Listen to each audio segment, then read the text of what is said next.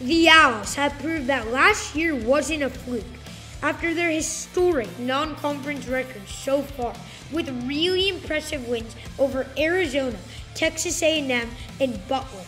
Conference play is right around the corner, but the Owls will have one more test before AAC play starts.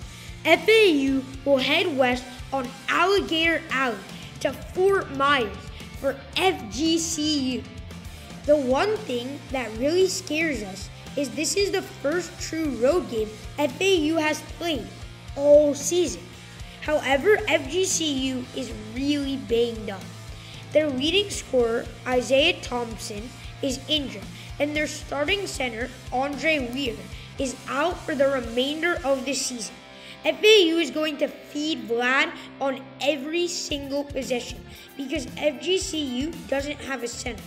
I wouldn't be surprised if Vlad Golden has 25 plus points. Give us the Owls 94-67.